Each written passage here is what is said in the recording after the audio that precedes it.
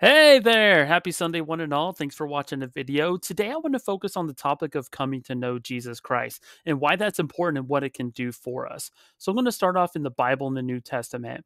So, if you look in the book of John, chapter 14, verse 6, we learn about one of the names of Jesus Christ. Of course, we know from reading all of Holy Scripture that Christ has many names, and here's one of those. It says, Jesus saith unto him, I am the way, the truth, and the life. No man cometh unto the Father but by me. And of course, we know that Jesus Christ is the only way in which we can present ourselves back into the presence of our Heavenly Father. We can't do it on our own. No man, no woman can do that. It is only through Christ that is done. And he says right here that he is the way, he is also the truth. One of the names for the Savior is truth, the truth. He is all truth. He cannot tell a lie. That's where Satan comes in. That's what he does. He always lies. Christ always speaks truth every single time. So if we're going to go over to another chapter in the book of John, chapter 8, verse 32, it says, And you shall know the truth, and the truth shall make you free. Again, here's an important part of why we need to know Christ. Because if we were to substitute the word truth, which we know is one of the names for Christ, with Christ's name, we can say, And you shall know Christ, and Christ shall make you free.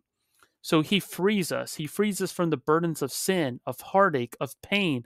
It's not to say that he's going to abstain from all those things happening in our lives. We'll still go through hard times and challenges, but he strengthens us to be able to get through them. And he frees us from those burdens that otherwise would crush us and destroy us spiritually. So it's important to come to know him because knowing him allows us to be made free.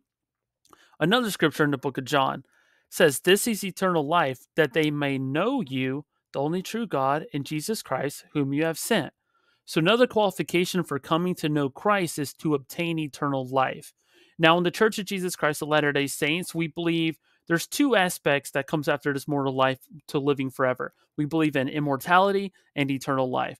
We believe that through the resurrection of Jesus Christ, all men will be resurrected and all women will be resurrected and they'll live forever. And that's called immortality. But to have eternal life is different.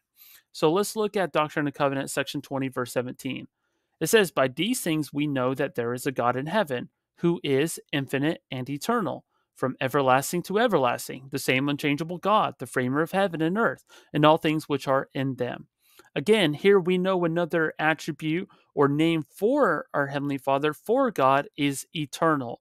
He is eternal. Therefore, if you were to substitute eternal life with God, you get eternal life is God's life. So, Christ, by coming to know Him, not only are we free in this life, but we're free forever in the presence of our Heavenly Father. And we can obtain the same kind of life that He has and enjoy all the blessings that He has for us in the life to come. As Christ said, In my Father's house there are many mansions. He's like, I go to prepare one for you. And we can live in the presence of our Heavenly Father. So by coming to know Him, we become free. We also obtain eternal life, which is God's greatest gift that He can give to us. But how do we come to know Him? You get to know somebody by being around them, by hanging with them. If you're going to be able to get to know family members or friends, you want to spend time doing the activities that they do. That way you can come to know them for who they are. If Christ was here on the earth, he'll do the same thing that he would have done when he came over 2,000 years ago. He would go around serving people, helping, loving, praying, keeping the commandments, keeping covenants. And I have that listed right here on the screen. We make and keep covenants with God to serve others, to love. We pray continually unto our Heavenly Father daily throughout the day, and we strive our best to keep the commandments, and we repent when we fall short. By doing these things, we come to know Jesus Christ, and we can know Him on a personal level. He's not some far flung figure out in space or out in the eternities that is just too much for us to be able to comprehend and know. Of course, his ways are above ours and that we can't understand everything about him. But just like a distant relative that we have living on the other side of the world, we can come to know them through communication for our striving to becoming like him. And I know that's true. I know the more that I have sought to become like him and come to know him, it has enriched my life and made it that much more better and happier. And it's the only way to true and everlasting happiness in this life and in the life to come. I invite you all to do one thing this week that'll help you to come to know the Savior more. And I promise as you do so, you'll have a greater enriching understanding of who he is and a greater love for him and for all men. Have a great Sunday. Adios.